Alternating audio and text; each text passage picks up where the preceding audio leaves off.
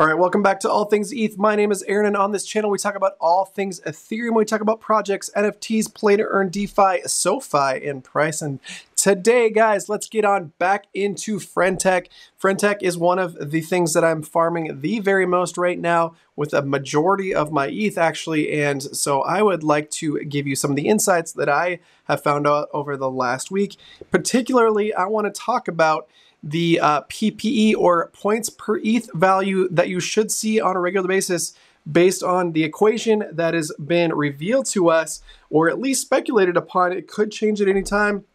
So based on a couple people in the rooms and different calculators, this is what you can expect to see based on your key value and your portfolio value. So based on your key price and a complicated equation around the portfolio value, you should be able to understand what your points per ETH should be. And I'm going to go through that in this video and then talk about how to optimize. So let's jump on into it, guys. This is Luke's room. This is from a couple of days ago, so I know he is okay with me sharing this, as this is public information as of this point. But Luke's is one of my favorite keys. Go check him out. In fact, I'll link his key, link to his key into the description of this video below. But let's jump on into what he's talking about here. This calculator link here, I'll also put in the description below. www.desmos, that's DESMOS.com calculator. P equals key price and V equals portfolio value. The equation is such here. It is super complicated, guys, so don't ask me to actually walk through this, but I am going to put in my personal key price and the portfolio value. Right now, my portfolio is valued at 8.5 ETH, and I've put in about just under 8 ETH personally into this, and I've had a portfolio value as high as 10.5, but in a key price as high as about 2.27, I think, is the highest. But currently I'm sitting at right above 2. So we'll put that in, and that is giving me an X of equals 80. So I have been receiving almost exactly that, in fact, over the last 3 weeks, and it's been super consistent, guys.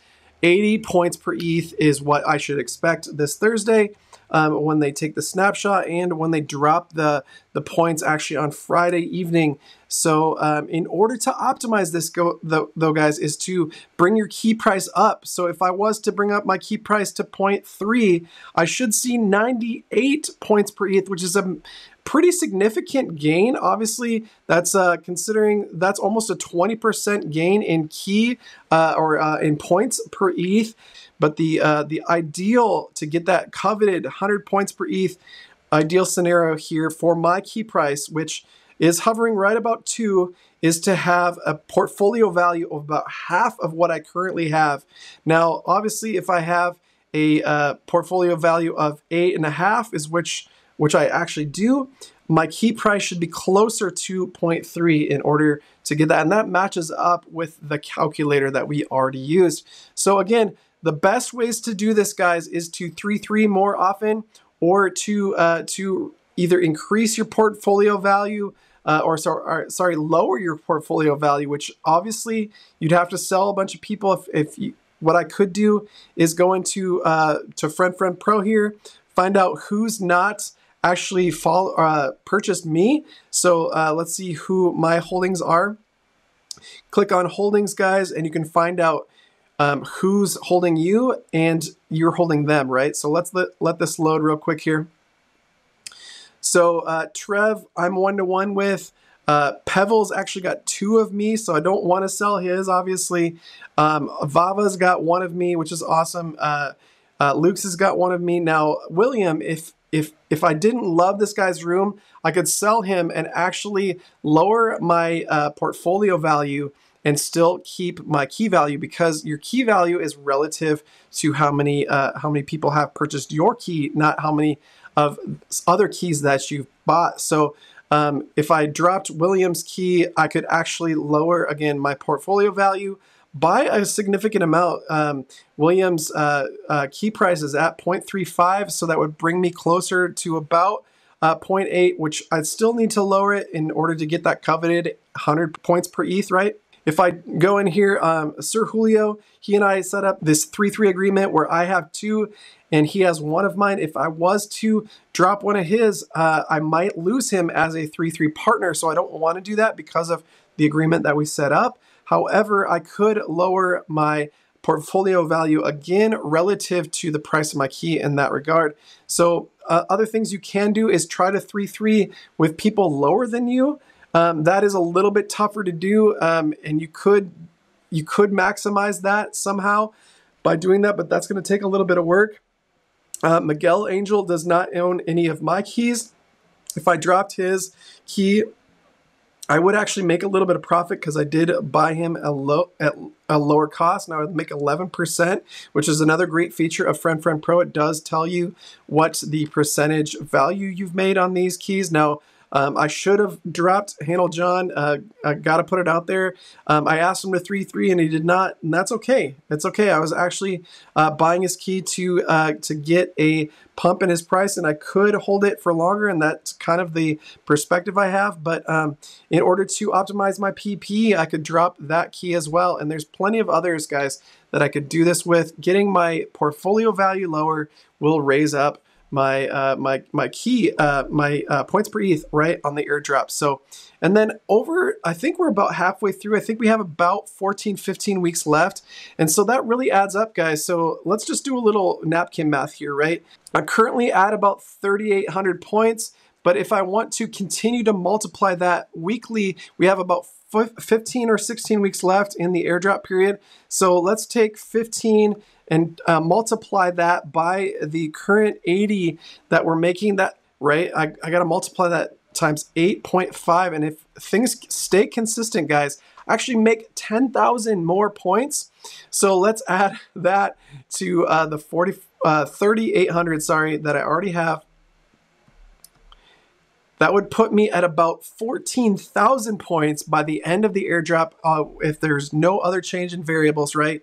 Let's multiply that times the current OTC price of $3. And look at that, is an incredible $42,000 possible, right? Very, very speculative at this point. We're only about halfway into the airdrop accumulation period. And so if TVL stayed the same, if my ETH value, my portfolio value stayed the same, and points per ETH continued to stay the same, now I would make $42,000. Now, let's run the scenario back one more time and go into what the possibilities would be if I was to get a little bit more value out of my PPE. Let's say that I shaved off a couple of those non-3-3ers and invested in some more 3-3s and made my my portfolio, my PPE higher than 80. Let's actually run it up to 90. I don't think I'm going to be able to push it to that 100 coveted 100 PPE, right? But at 90 PPE, I'm making 1350 per ETH.